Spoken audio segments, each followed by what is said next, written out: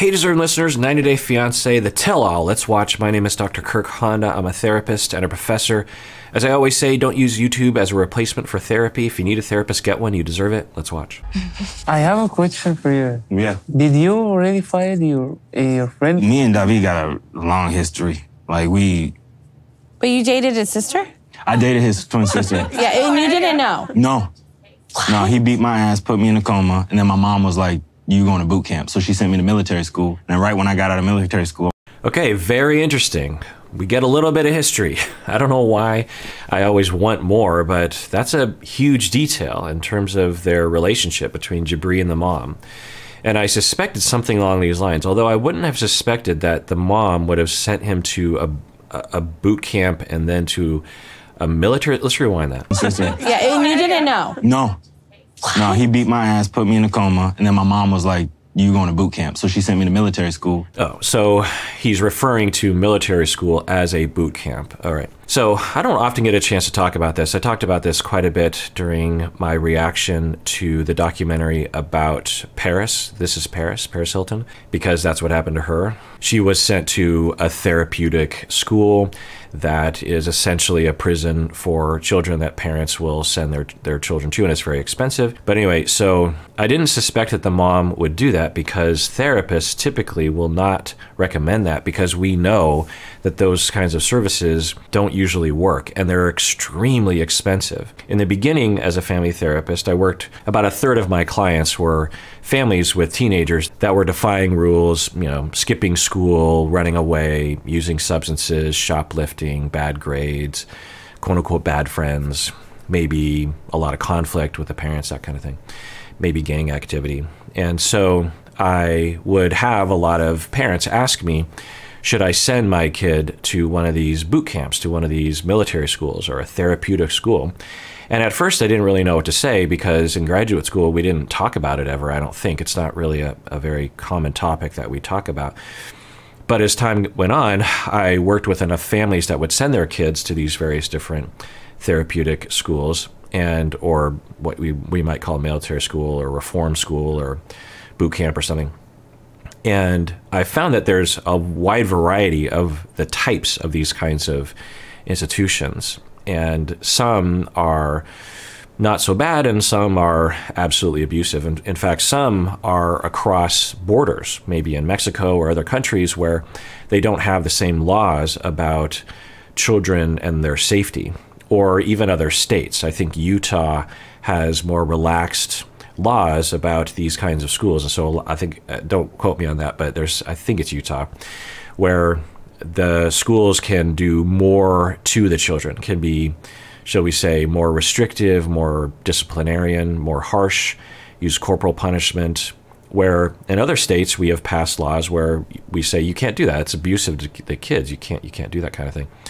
And certainly when you go across the border into places like Mexico and other kinds of places, and I don't know the laws in Mexico, I just know that either the laws are more relaxed or they're not enforced, or I don't know. But I would hear about absolute torture happening to teenagers who would go to some of these other schools. So, and you can watch the Paris Hilton documentary for more information about that. And she went to schools in the States, I think to Utah. I would work a lot with families in this capacity, and over time, and I would learn how much it would cost. It would cost $100,000, $500,000. I would have parents who would put their home up for a second mortgage so that they could afford this. And the claims that these schools would make, that they would have 98% success rate, and their websites will be very elaborate. We have all these services, and we have psychiatry and counselors and therapy, and they have these endorsing children that are emerging. They're just like, I loved this, it would really helped me get back on track, and now I love my parents. And certainly that can happen, but I found that the claims were completely overblown. And when you actually look at the research, the success rate is far lower than what they will claim. The other thing is that a lot of kids will just kind of age out of their defiance anyway. So you put them anywhere for a year, and a good number of them will just grow up and be less defiant. I would work with a lot of kids that were 14, 13, 15. 14 was kind of the magic year that everything would go wrong. Certainly there were kids that I worked with that were defiant at other ages, but 14 was usually like when it was the worst. And by 17, the kid would have calmed down quite a bit, and by 19, the defiance would be completely gone. Not always, of course, but that was a pattern that I would see often. So you take a 14-year-old who's going through that very difficult time, and you put him in a boot camp, and a year later they're better. Well, they probably would have been better anyway. So there's that.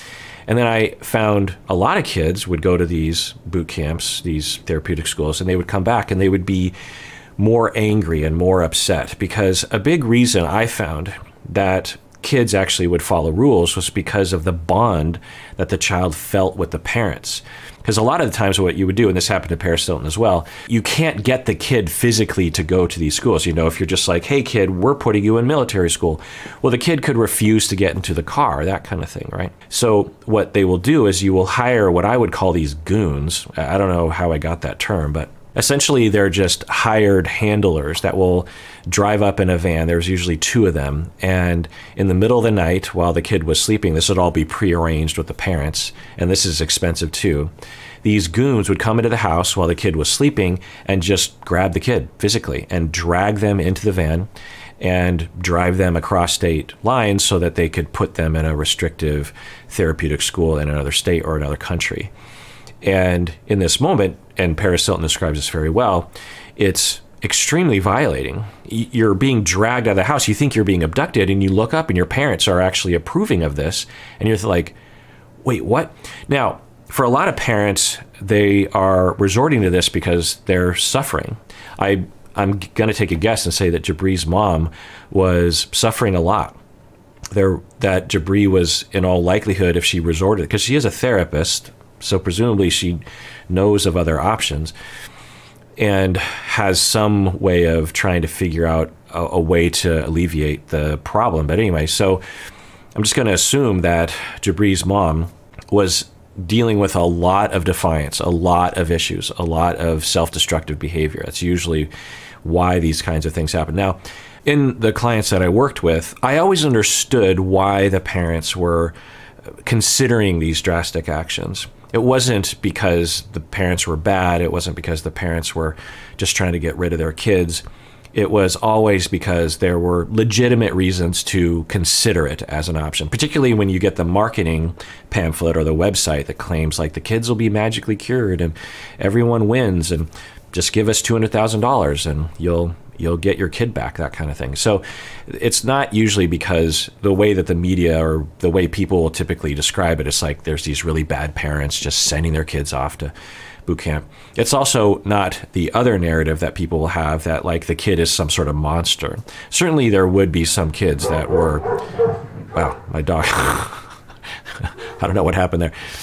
Sometimes, so there's, you know, if you have a dog, there's different kind of barking that your dog will do, and that sort of barking was like there must be an animal outside, or that's probably usually a cat, maybe, because there's when it's well, maybe it's another dog outside. Anyway, it was like startling. It was right there. Anyway, so the other narrative is that the kid would be a monster, and certainly sometimes that was, I wouldn't say it that way, but you would have teenagers that would really terrorize and abuse the parents. And so, but that was rare. The narrative, like when you watch these Dr. Phil shows where they're like, you know, boot camping these kids, a lot of the kids, the vast majority of the kids that were defying rules, this kind of thing, they were suffering from traumas of some sort and had developed years before a style of coping, which was to put up walls, to act like they don't care about anything, to turn away from the family. And if I could reach them, which would take a long time, because teenagers typically don't want to be in therapy, and so they're not willingly talking with me to begin with, and so that was a challenge. So for a lot of kids, when things are going well, the reason why they follow the parents' rules is because, not because of structure, I mean, maybe partially, but also because the kid wants to please their parents. There's this really false notion in our society that when you have a defiant kid, the answer is more structure. And there's a lot of family therapists who believe in this as well. And it's just not what I found to be accurate. That if you have a defiant kid, a lot of the time, what led to that was the kid lost their bond somehow with their parents. And when they say they want to see their friends, so you have a 13-year-old who has lost their bond from their parents for one reason or another. They want to hang out with their friends, and they're like, hey, I'm going to go hang out with my friends. And the parents are like, no, you're not. It's too late, or it's past your curfew, or you didn't do your homework. And the parent imposes some sort of structure. And the kid has a choice. They can either stay home with the person that they hate, who is now restricting their behavior, or they can run away or just leave the house and hang out with their friends, people that actually make them feel acceptable and loved and connected. And they'll choose that one. Whereas if you have a child that does have a bond with their parents, and they're like, hey, I'm going to go hang out with teenagers, and the parents like, same exact thing. He's like, no, you're not. You have to do your homework. It's too late. It's a school night. You got to stay home. The kid has a totally different choice. They can hang out with their friends who they want to hang out with, but one, they're not desperate for a connection because they already have a connection at home with their parents. Also, they might have an urge to run away, but they're like, well, I would really disappoint my parents, and I don't want to deal with that. Even though I think I should be able to hang out with my friends, because what's the big deal? But I don't want my parents to be upset. I don't want to hurt their feelings. I don't want to make them angry. I don't want to create distance. I don't want to disappoint them, that kind of thing. So structure, you can have the same structure, but the bond is what changes the scenario. And so what would happen is you'd have this breakdown in bond for whatever reason. And sometimes the parents would be okay parents and the bond would just break down for other reasons. And obviously there are times when the parents are not so great, or the kid had some kind of problem early in life unrelated to parenting. Anyway, I won't go into the weeds on that. But so then you have this breakdown in the bond, and then the kid starts to defy running away, and the bond becomes even more threatened because the parents are doubling down on discipline and they're doubling down on the structure, and they fail to add intimacy and affection and love and bonding things. And of course, it's really hard to do that when your kid is pushing away from you, even, because of their defiance, but also because they're just becoming a teenager. And this is why it's so important and I would work with families on this, that you have a bond, a pretty strong bond going into adolescence. If you have a strong bond at 10, then the bond will still be threatened when they're 14 in all likelihood, but it will be able to withstand the onslaught of adolescence. Whereas if you have not a great bond at 10, then things will really fall apart at 14 potentially. And the difference is at 10, you won't necessarily notice the problems. The problems that exist in a family and in a relationship with a child don't usually manifest until the kid is 14. Certainly it can manifest, or at least be noticeable in terms of externalizing of behaviors. So, you take the average defiant 14-year-old and rewind the clock back to when they were 10, and there might not have been any noticeable behavioral differences between them and other kids. But when they're 14, then everything starts to come out because the kid wants to individuate. They start to have raging hormones, as they say. They have the idea that they can have more freedoms. They have more urges to do things with other people. And so when the breakdown in the bond happens, then the defiance happens and the bond really starts to go. And then the parent goes, you're going to military school, the goons take, then the kid's watching the parents just let it happen. They go to this military school and they're sitting there for the first few months just seething with anger. And there's no opportunity for bonding because a lot of these therapeutic schools will actually make it so you can't talk to the parents. Sometimes they will involve parents, but anyway, there's not a lot of opportunity for bonding with the parents. So the relationship degrades to nothing. It just completely snuffs out any possibility of having a bond. And then the kid emerges, that maybe the kid complies and figures out, okay, well, I have to comply with this boot camp situation. But all the while, they're like, screw my parents. As soon as I'm out, then I'm gone. And that would happen a lot. The kid would get out of therapeutic boarding school, military school, whatever you want to call it, and they would come home, and within a few days, they would just sort of gather their things, make connections with people, and they would run away, and they'd never come home. That happened a number of times. So those stats and those anecdotes are not included on the websites of these therapeutic schools. These details are not usually discussed on the Dr. Phil shows of the world. You know, there's all those talk shows where you just have the crowd yelling at the teenager that's being defiant and like, yeah, you need him. And then you have some literal boot camp guy, a drill sergeant, just screaming in their face. And I'm just like, ugh, it's just so upsetting. So we learned that Jibri went to one of these schools. Now, maybe it was a good thing, maybe it was a bad thing, I don't know. But I just thought I would give some background on that. So my hypothesis that Jibri, because, you know, the mom would frequently talk about how he would always make bad choices and how she was like totally against this marriage, even though there wasn't anything to us, at least to me watching the show, that would indicate that it was a terrible choice, right? I mean, they might divorce down the line, but, you know, plenty of people do that. And he's 28, 29 years old or something. Like, he's free to make that choice. So I suspected that the mom long ago had been burned so many times with his bad choices. And we could even add on going into a coma. I mean, just imagine that. So here's a possible story narrative of the situation. From a fairly early age, maybe particularly when he's a young teen, he starts to defy rules, and the parents are trying to work with him, and things aren't working out for one reason or another. I don't know why that would be. I mean, given the dynamic we saw with the parent, I don't know. It's just a lot of possibilities. But it gets worse and worse, and the parents are struggling. They're trying to work. They're like, hey, you need to follow the rules. He's like, you know, I'm going to be myself or whatever. We just imagine Jibri. Jibri goes into a coma. So imagine as parents, you arrive at the hospital and your kid is in a coma. You don't know what they're going to be like when they wake up. They could have brain damage. They could die. They could never come out of the coma. So it's a very, very scary situation. So you can imagine as a parent, if there was any kind of ambiguity there. For a lot of parents, there's some ambivalence around like, well, I want to be more controlling because my kid is out of control, but I also don't want to be a jerk, and I want them to learn from their own mistakes, and I want them to have some freedoms, and I want them to be happy, but they're screwing themselves over, you know, so there's this tension. And every parent kind of navigates that in a different way.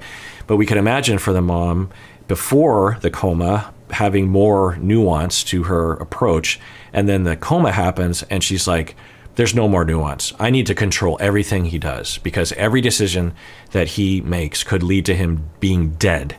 And he's proven that to be the case. I was pleading with him to act differently, and he kept going down that road, and here he is in the hospital.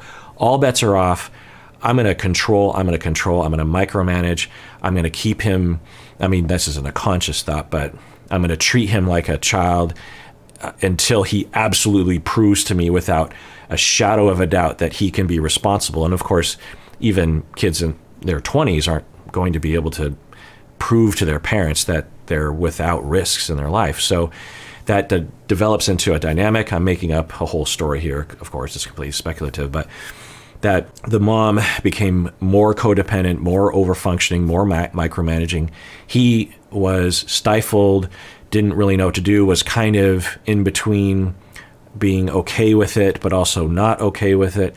And that perpetuated much longer than it should have in terms of Jibri's age. And all the while, Jibri is still making quote unquote bad choices. But, you know, a lot of 20-year-olds make choices that their parents wouldn't be enthusiastic about, like being in a band, for example. I mean, most parents wouldn't be enthusiastic about that. But like, how about a career? You know, it's kind of. Then they get to the Miona situation, and the mom is just in this mindset of like, this has to be a bad idea. This has to be a risk. This has to be dangerous, because Jibri always he always makes the bad choice. I need to always assume that he's making bad choices, because remember that one time when I thought it was okay for him to date that one woman, that one girl in high school, and he went into a coma? Like, I need to never ever think that again. And so I am convinced that this wedding is 110% a bad thing. And it's not only a bad thing, but it's a horrible thing. And so I'm very busted up on the inside. I'm not going to go to the wedding. So we could see that being a scenario, right? Yeah. And I was hypothesizing this anyway. And before even knowing about the military school. But it does that, again, I'm making up a lot of stories here. All right, well, that does it for that episode. If you want to become a patron of the podcast, that's how we know that you like what we're doing. It really does support us when you do that. I wouldn't be able to do any of this if it weren't for the patrons. So thank you if you are a patron. And everyone out there, please take care of yourself because you deserve it. You really, really do.